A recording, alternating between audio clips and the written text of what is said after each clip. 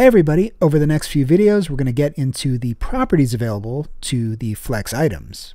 Now, flex items are those child items which reside in a flex parent container. And the first one that we're going to start off with here is called align self.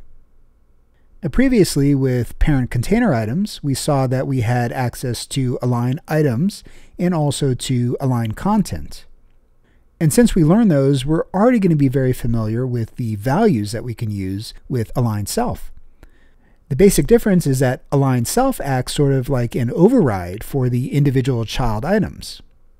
So whereas align items set a value for all of the child items, we can now go in more fine-grained detail and align each one of the child items separately if we so desire.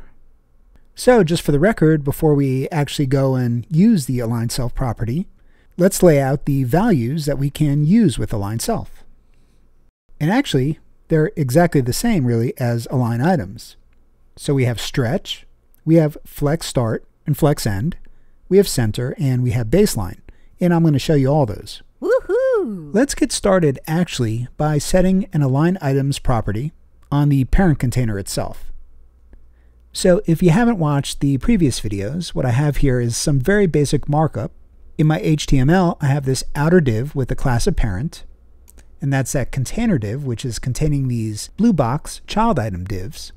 Each of these has a class of child, and this text content 1, 2, 3, and 4, so we can distinguish each one of the boxes. Now our setting so far is we have that display of flex, like I mentioned, on the parent container. By default, they're laid out in this row formation, because justify content by default is row, and as well, align items by default is stretch. So each one of these boxes is stretching the full height of the container. And the container's height here is 200 pixels. So even though we don't see the justify content and align items properties set here explicitly, those are the inbuilt defaults. But let's come in here and let's actually set align items to something other than the default stretch. So we'll say align items, and let's set it to flex start. Let's save, and now we can see that all of the child items are aligned at the start here of the cross axis. So now, like I said, if we want to override this align items of flex start, we can do so for any of these individual child items. So again, we're getting more granular, we're getting more specific. Now, there are different ways that we can access these child items in our CSS, but let's use nth of type. And if you're not familiar with nth of type, I do have a video here on the channel, which you can reference if you need to. Let's go ahead and we'll just randomly select that third child item.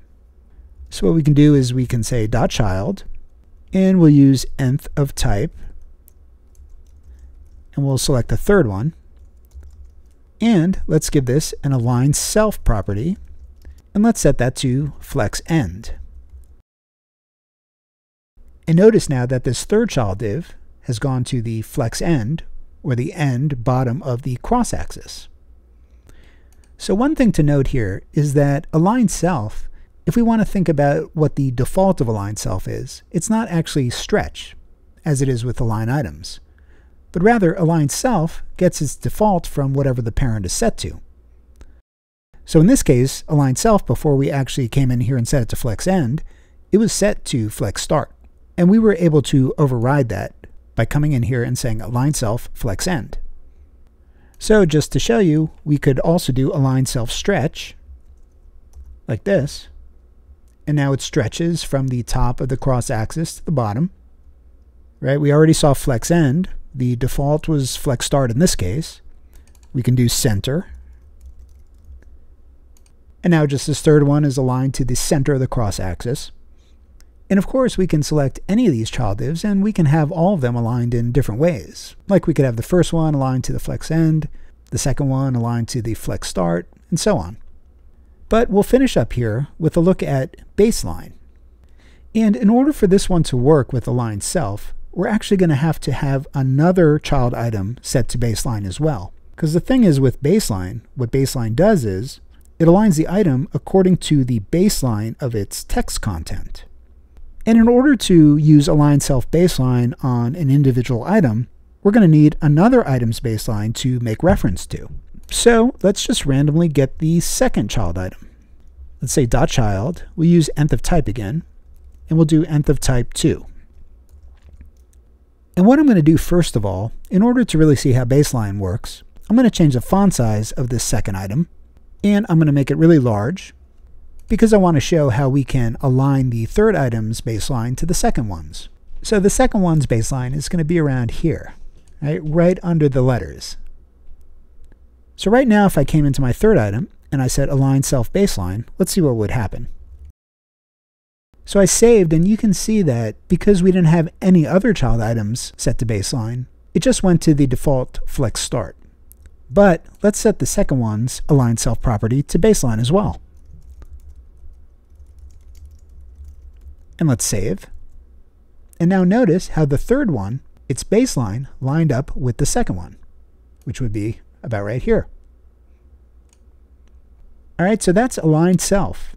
If you already know align items, you should feel pretty comfortable with align self. And really the key to understanding align self is to remember that it's an override for align items on a parent container element.